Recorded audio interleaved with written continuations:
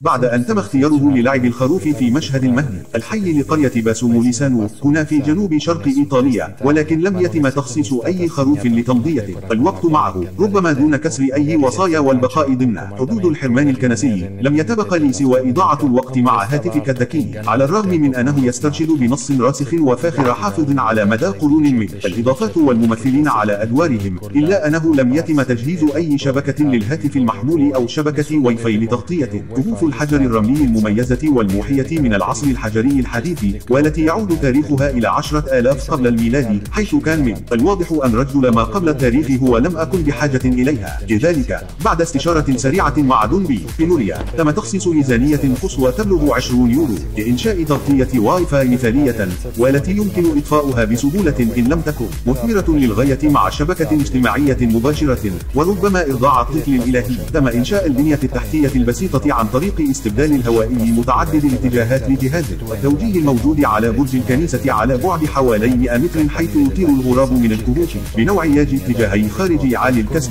تم شراؤه نظرا للميزانية المحدودة من الصينيين الموجودين في كل مكان المستودع، على أمل ألا يكون توهين الكابل بالتأكيد بجودة منخفضة أكثر من المكسب المتفائل المعلن، وهو 38 ديسيبل. ينقل واي فاي المعلومات باستخدام موجات الراديو بتردد 2.4 جيجاهرتز أو 5.8 جيجاهرتز مع النطاق المقسم إلى قنوات متعددة غير محدودة يمكن مشاركتها بواسطة شبكات مختلفة، وبالتالي فهي عرضة للتداخل وانخفاض في الأداء. لذلك من الناحية العملية عليك اختيار القناة الأقل أنسدادا، وعادة ما تقوم أجهزة التوجيه بذلك تلقائيا، وتوجيه قوة الموجات بالضبط، حيث نحن مهتمون بالتغطية لتغطية منزل متوسط الحجم، ما عليك سوى وضع جهاز التوجيه في أكثر نقطة مركزية على أعلى مستوى وبدون عوائق قدر الإمكان، حتى لو كانت الشبكات المتداخلة حاليا قادرة على توسيع التغطية من خلال إنشاء نقاط وصول إضافية بشفافية مطلقة للمستخدم.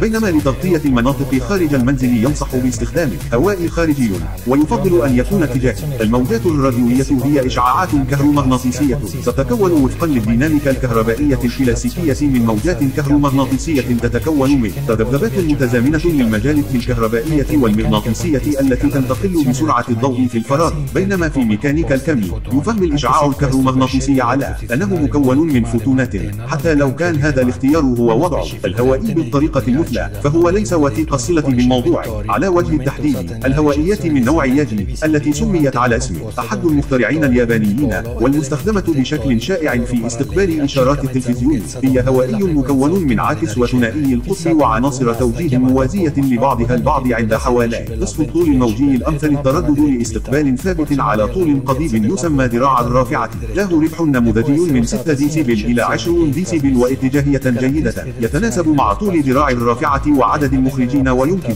استخدامه في كل من الاستقبال والإرسال. يتم تمثيل الخصائص الاتجاهية في الفضاء المحيط بالهوائي في مخطط الإشعاع، الذي على سبيل المثال بالنسبة للهوائي المتناحي المثالي هو كرة، حيث يشع بالتساوي في جميع الاتجاهات. لذلك بمجرد استبدال الهوائي متعدد الاتجاهات بجهاز التوجيه بهوائي ياجي الاتجاهي، ستنتقل من نمط دونات متعدد الاتجاهات إلى نمط الفص مع النموذج الرئيسي الأكبر المصمم لإرسال موجات الراديو بشكل أساسي في هذا الاتجاه. علاوة على ذلك، لتحسين الوصلات الراديوية يجب أيضا مراعاة استقطاب الهوائيات. اتجاهات التذبذبات في المجالين المكونين للموجة الكهرومغناطيسية متعامدة مع بعضها البعض، واتجاه هذه التذبذبات يعرف على أنه استقطاب. وفقا للاتفاقية نشير إلى اتجاه المجال الكهربائي في الواقع، للتأكد من أن إشارة الراديو تسبب توترات على هواء الاستقبال بأقصى شدة ممكنة. يجب أن يكون للهواء وموجات الراديو نفس الاستقطاب لمحاذاة المجال الكهربائي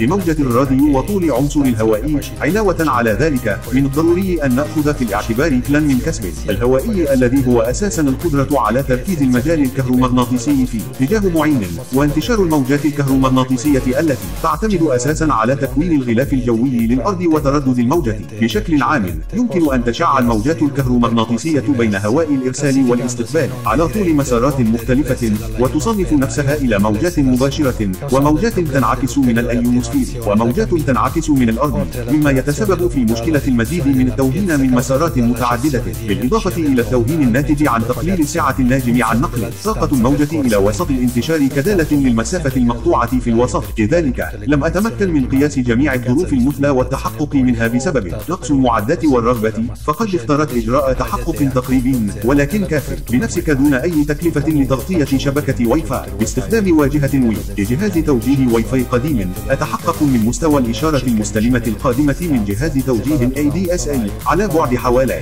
10 أمتار، مفصولة بأرضية، ومقارنة المستويات التي وصل إليها جهاز التوجيه المتلقي مع هوائي ثنائي القطب متعدد الاتجاهات في المزود بدون هوائي مع عكس مكافئ عصام وهوائيات. ثم أكرر المقارنة، لكنني تحققت من قيم إشارة واي فاي باستخدام برنامج مسح اللام أوبنتو على كمبيوتر محمول قديم، وفي هذه الحالة يعمل جهاز توجيه واي فاي كنقطة وصول. في كلا الاختبارين تم اكتشاف أفضل الإشارات باستخدام الهوائي متعدد الاتجاهات والعاكس المكافئ المصمم ذاتيا. لذلك في البيئة المنزلية لم يثبت هوائي ياجي الصيني أنه فعال للغاية إذا كنت بحاجة بدلا من ذلك إلى إخراج الإشارة من منزلك عن طريق وضع هوائي ياجي في الخارج، فقد يكون ذلك فيدك مع الأخذ في الاعتبار دائما جميع ميزات المواصفات المذكورة أعلاه. على أي حال لحسن الحظ يمكن إعادة تدويرها بسهولة. على سبيل المثال طريق تركيبها على قنبلة ذرية بدائية لتحديد الارتفاع من الأرض الذي يتم تقديره عنده، أو عن طريق إعادة بيعه لنفس الغرض من خلال نظام رادار بسيط الطفل. الثالث لام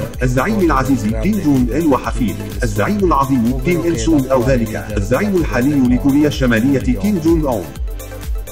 شكرا لمشاهدة الفيديو حتى الآن. آمل أن أكون قد ساعدتك واستمتعت بك بسرور. إذا لم تكن قد قمت بذلك بالفعل، قم بالتعليق والمشاركة والإعجاب والاشتراك في القناة. شكرا على الدعم. مرحبا.